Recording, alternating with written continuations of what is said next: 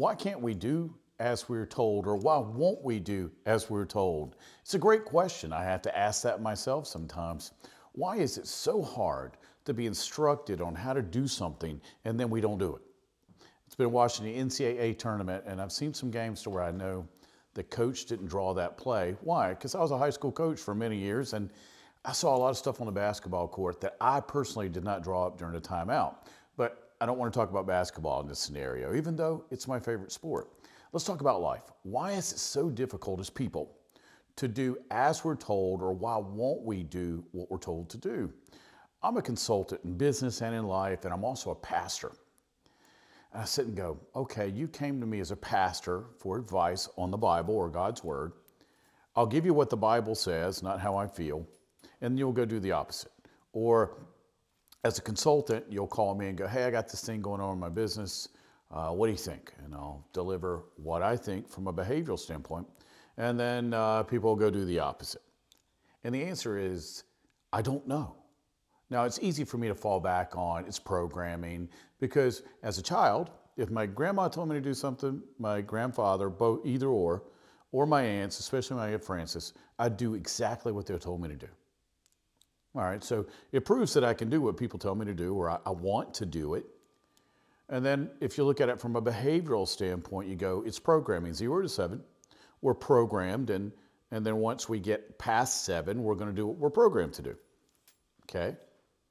But if I took a poll right now, let's say I went to the grocery store and stopped 20 random people and said, do you always do what you're asked to do or told to do or not? And I would probably get no, a variation of it. Maybe I'll put my own spin on it. So why is it, even me too, why is it that I could do what my grandparents told me to do or my aunts told me to do, but as an adult, I don't want to do that anymore? Or as a Christian, let's even bring it down. As a Christian, why don't we just do what God's asked us to do?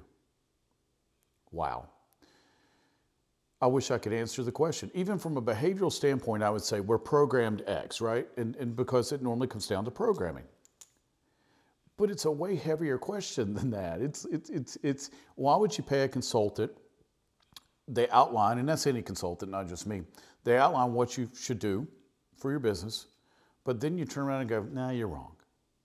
It's like watching tournaments now. I know he drew this up or she drew this up, and then they ran this.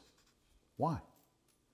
Why do we as humans like to put our own spin on things instead of just going, okay, I paid this person, or I'm playing for this person, I work for this person, or that's my parent, mom, dad, aunt, uncle, whoever it is instructing us. Maybe I should just do what they've asked me to do.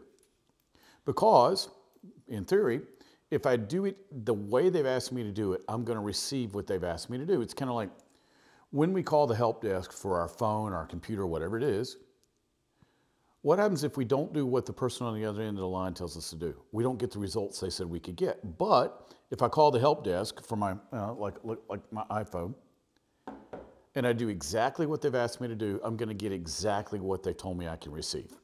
Okay, so I'll do it for electronics. I'll do it at a restaurant because I got to order exactly the way I want it. But I won't do it in life. Why? Something I have to ask myself on a daily basis.